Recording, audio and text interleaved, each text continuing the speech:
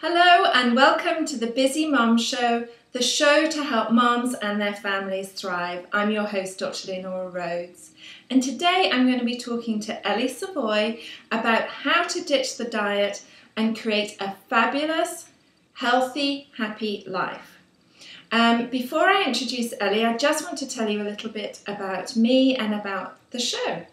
So I'm author of a book called Beyond Soccer Mom, Strategies for a Fabulous Balanced Life, which is just about to be released.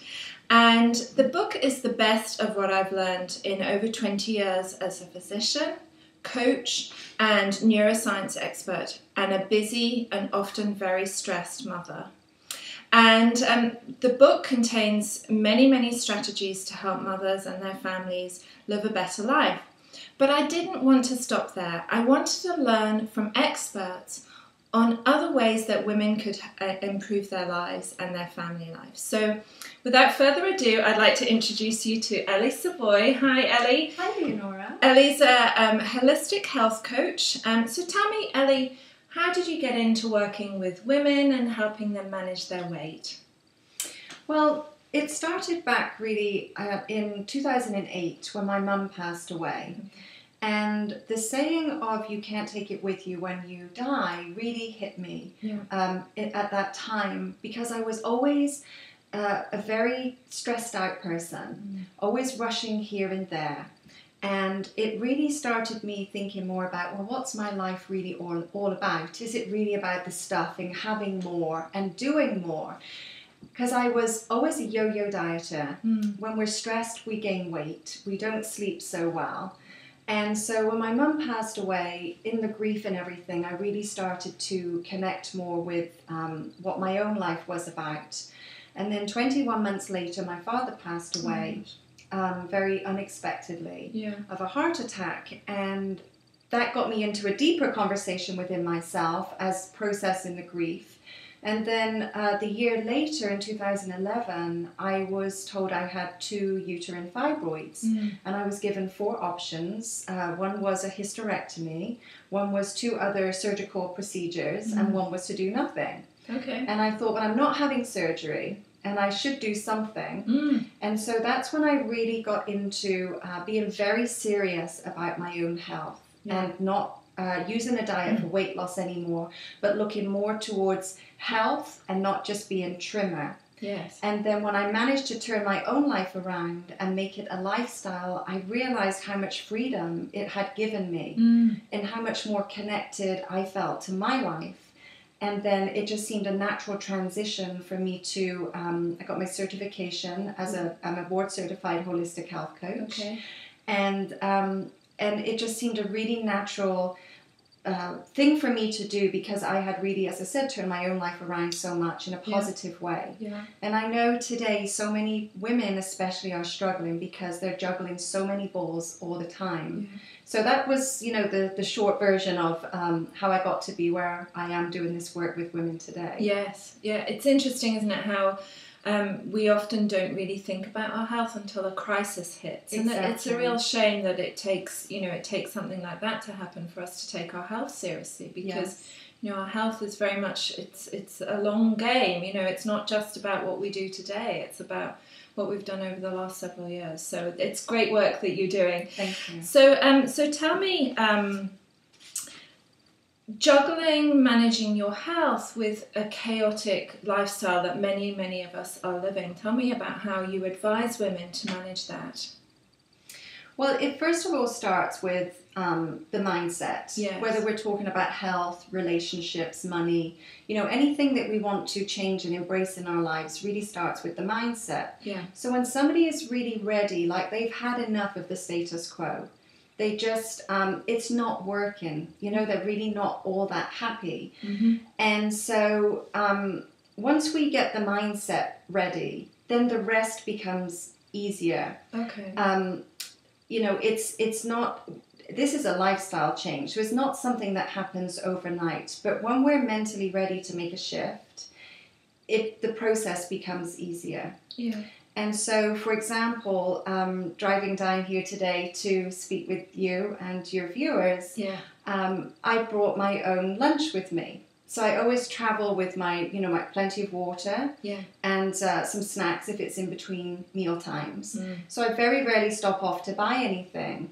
So years ago, I would always, every time I filled up with gas, I would always buy a chocolate bar or two. Yeah, me too. Yeah, right. And it just was associated filling up the car with filling up with some junky food. Yeah. And so that's a big piece of it is the planning and preparation. Yes. And today, none of us need another job on our plates. No pun intended. Yeah.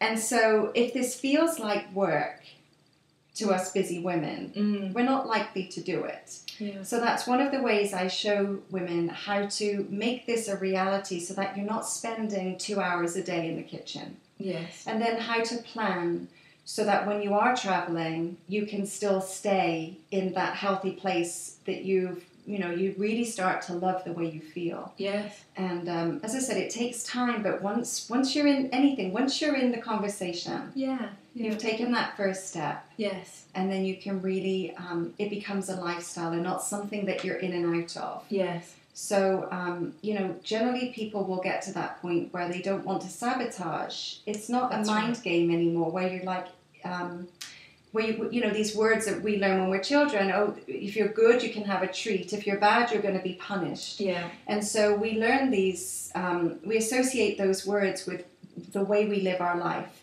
And if we've eaten junk, we tell ourselves we're bad. And so we're on this yo-yo, emotional roller coaster. Yeah. Not only often the yo-yo dieting roller coaster, but it's emotional too. Yes. And so I help women learn those tools and put them in place so that it really does become a lifestyle.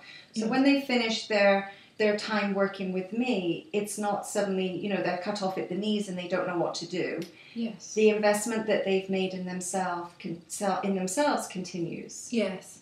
And you're so right, the mindset and the planning. The planning is really important because it's so easy to slip back into old habits. Exactly. Even, no matter how long you've been working on the new habits, those old habits are always there. They're kind of deep-rooted in our subconscious mind, and it doesn't take much for us to slip back into them because those old habits are very easy for us. Yes. And so I love what you said about planning. I've got out of the habit of doing that. I'm struggling a little bit with my eating at the moment, and you're right, planning is one of those things. Thankfully, I don't have the guilt. I'm not feeling that guilty about how I'm doing it. We don't want to have the self-punishment all the time. Yeah, that's right. It just gets us going on a downward spiral. It really does, doesn't it? Absolutely. It just sets us up for that self-sabotage. Yes. Instead of, building up that self-love. Yes. One thing I've said is, would you marry yourself? Yeah, that's a really interesting question. How many people say yes? I wouldn't have years ago. I will now. Yeah. And if your clients, do many people say yes, I would, or is there a lot of kind of negativity about? Well, in the beginning, people are generally not feeling in a good place. That's right. But it's good that they've made that decision to invest in themselves. Yes, absolutely. It's that mindset shift of. One of the big excuses I hear is, I call it an excuse, and it's a valid one in a way, because people will say, well, it costs more to eat healthy foods. Yeah. And it's a yes and no answer, in my opinion. Yes, when you get to the register to pay, it does cost more there. But it's an investment of taking care of our bodies. So at the end of the day, it's going to cost less. Yes. Because if we're not spending, we're not losing time from work, and we're not dealing with expensive medical bills, it's actually less expensive in the long run. Yes. But we tend to think of what's in front of us now instead of down the road. Yeah. So it's an investment. It's like having your portfolio, your pension plan. Yes. You make deposits there. Yeah. Hoping that it will be there for when we're older and we can enjoy the fruits of our labor. Yes. But we also need our body to be there with us as well, so that we can get around and enjoy what we have and do what we plan to do later in life. Yeah.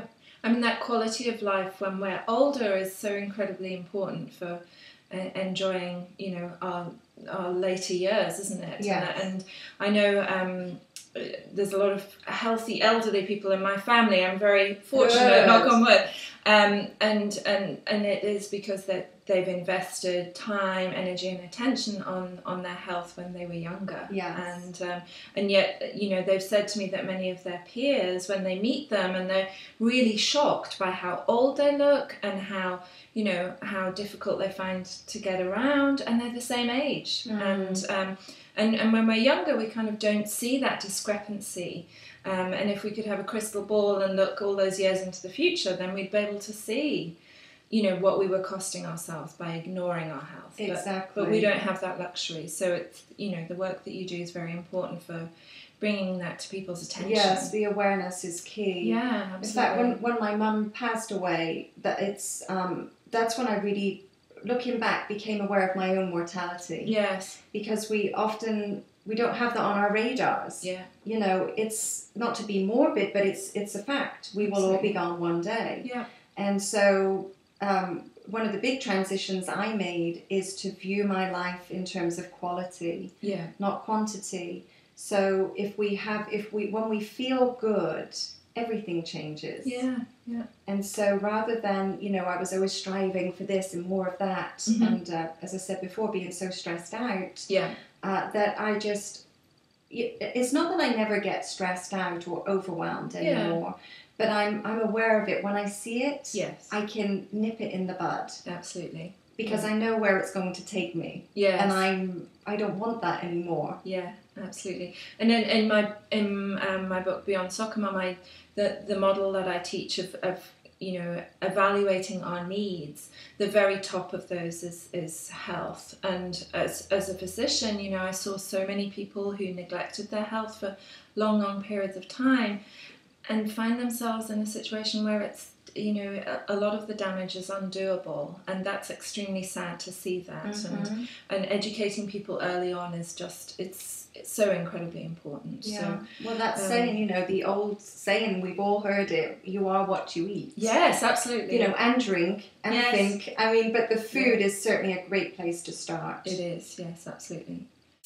So tell me, Ellie, you mentioned excuses. Tell me what the top excuses that people give for, you know, not caring for their own health. Yeah.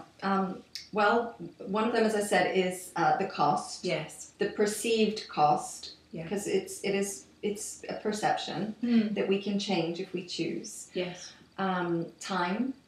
I don't have time to cook. You know, I have to eat in the car on the way home from work, or I, you know, fill in the blank. Yeah. But it's not a priority for many people to make that time. And we all have 24 hours in the day. Yeah. I mean, we're asleep for many of those hours, or some of those hours, but we get to choose how we spend the time. Yeah. So the time is a big one. The cost, you know, women with children say, you know, well, my kids won't eat that, or, you know, I have to cook something separate for myself and then the rest of the family. So there's a perceived inconvenience around it. I think those are the three top excuses. Yes.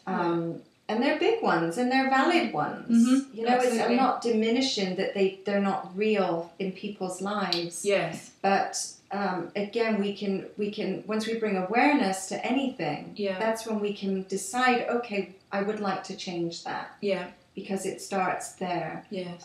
To make that conscious decision about, you know, I just don't want to continue this way. Yes, absolutely. And something needs to change. Yeah.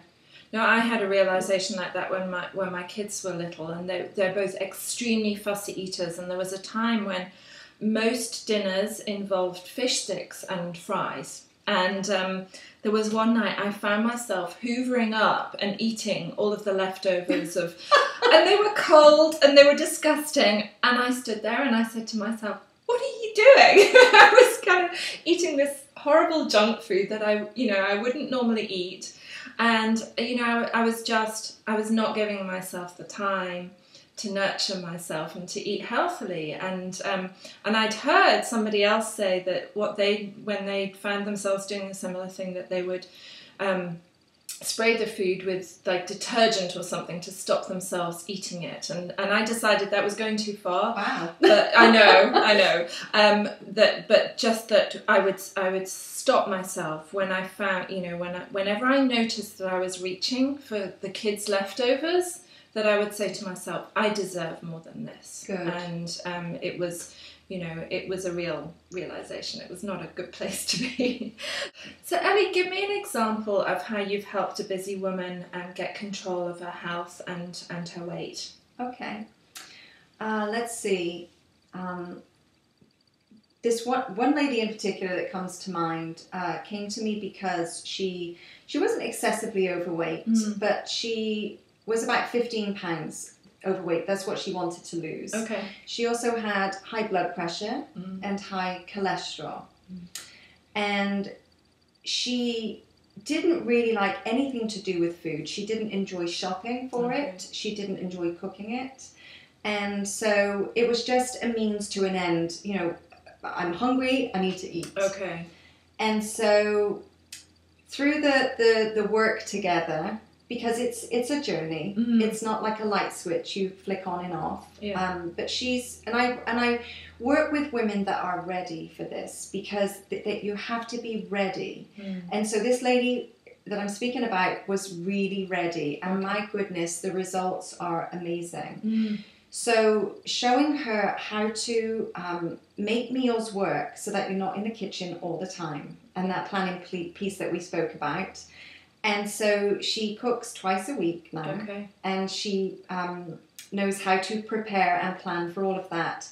And she started cooking at 7 a.m. in the morning. She couldn't wait to get into the kitchen to plan her meals. Yeah. And it really warms my heart. It's like, it actually often moves me to tears, because it is such a revelation in our lives to be able to reconnect with food, the purpose of food, that it's not just to satisfy hunger, and the quality of the food. And so she's still working with me. She's almost at her 15-pound mark. Yeah. But for her, even though she wanted to lose the weight, she wanted to be healthy too. Yeah. It wasn't just about weight. And that was sort of how I was years ago. It was more about the weight rather than being healthy. That's right, yeah. Because even if we don't have a weight issue, it doesn't mean we're necessarily healthy. Totally, yeah. So she has really been going great guns with it. Yeah. And so basically just getting ourselves set up. Yes. In a way, learning everything. When I work with someone, we're all bio-individual, so it's not a one-size-fits-all. And, diets are full of rules and, restrictions, and we think of deprivation. Yeah. But in this way of working with busy women, busy mums, it really helps to get them, find that freedom. Yeah.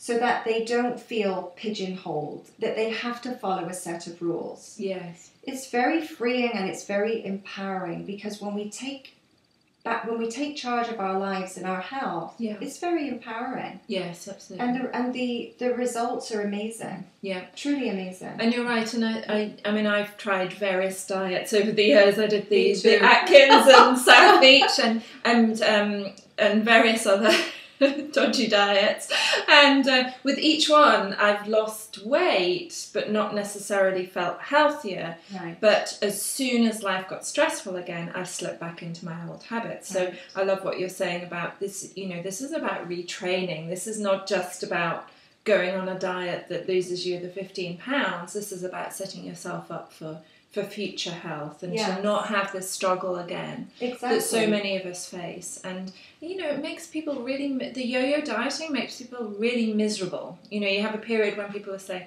oh, you look great, you've lost lots of weight, that's fantastic. And then suddenly those comments stop because you started to pile the pounds on again, and you start to feel bad about yourself. I've been there, done that. Oh gosh, I have many times too. Yeah. And it's no fun going to our closets, is it? Oh, it's not. What should I wear? And I used to love winter. Became my favorite month, my favorite season, because I could wear layers. Yeah, me too. You could hide it. Yeah. And now we're in the spring, yes. and of course we're wearing less, and it's nice. I enjoy it now, where I don't feel I have to cover up and hide my hips. And yes. it's when we're in it, we don't necessarily realize that we're not so happy with ourselves. Yes. We have an idea about it, but once we move past that and we find that freedom, and we're not yo-yo dieting anymore, and we're eating for health and nourishment, not just to satisfy hunger. Yeah.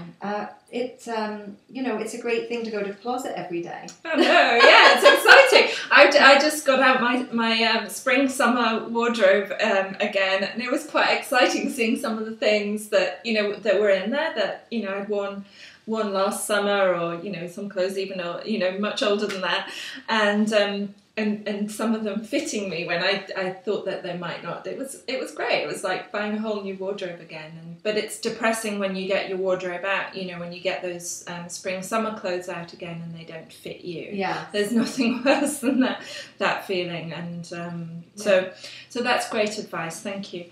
So before we finish, I'd love you to give all of our viewers 3 tips, 3 things that they could go out and begin doing right away that would start them on the track towards optimizing their weight and improving their health. Sure.